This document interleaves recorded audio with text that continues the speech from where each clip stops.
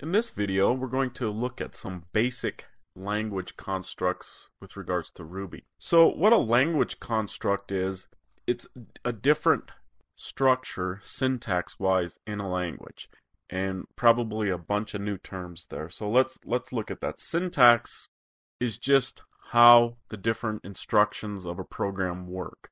Certain languages have certain ways things have to go. With Ruby, you see some pretty typical Ruby here. It's pretty simple. You have different kind of keywords, and there's no termination at the end. Ruby just kind of recognizes by parsing this line out properly what's an instruction and what's an argument for an instruction. And if you're used to other languages, you'll notice there's no semicolon or other character at the end to close out that line.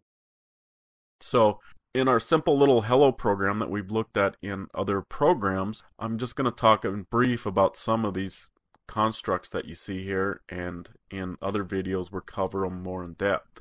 So this simple one here has just several little what are called method calls. The first one here is print. And print is defined somewhere in the Ruby system, and we'll see in other videos how you define methods. But it's defined, given a name print, and it accepts its argument right here. In this case it's a string, and its function is to print that out to probably like the council or something like that. So that's pretty typical pattern for how a method call is constructed, where you have the method name and then some argument or arguments. There could be multiple arguments after it.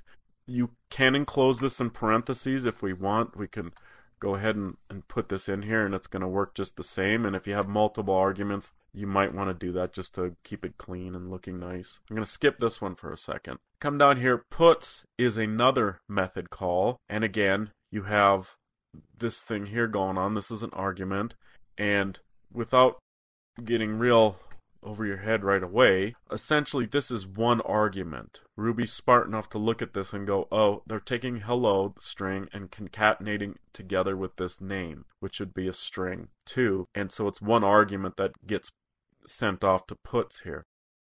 So the thing to understand with methods is that it is essentially sending the object a message, and in the case of like puts here, it's pretty much the Ruby system itself is that you're sending a message of saying, hey, put this out, puts. So these are pretty similar in how they work also.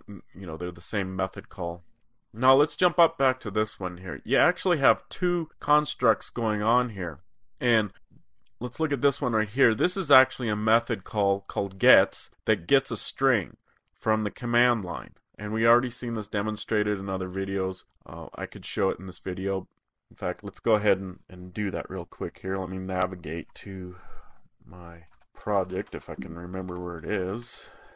Okay, so we're in our right directory now, and let's go ahead and run this. So it's going to ask me for my name. So that right there, this part is a result of this print right here. And what print specifically does is print this, whatever is in this argument out here to the screen, but it doesn't put a line feed at the end. It keeps it on the same line. Then the next thing that happens is this gets is triggered, and that's what actually gets my input and gives me a cursor to input something. So I input it, and then we get the output where it prints the hello. This prints an extra line. That's this line right here. That's a line or a new line character, and then it prints off this next statement. And that results in this statement, and finally we have that extra space here, the line.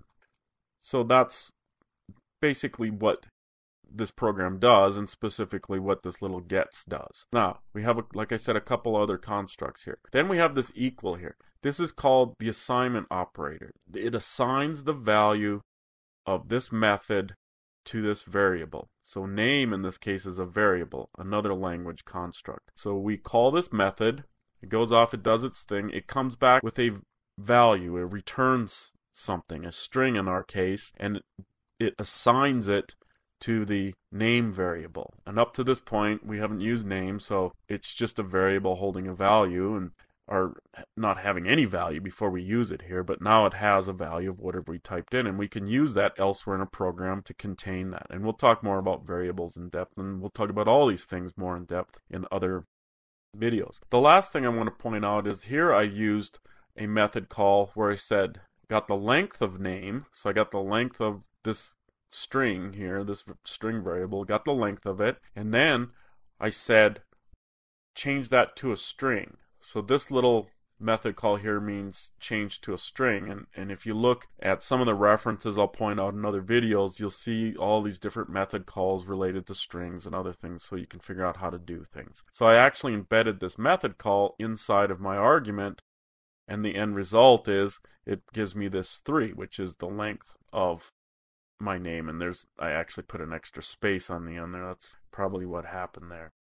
So that's a little bit about basic constructs in Ruby.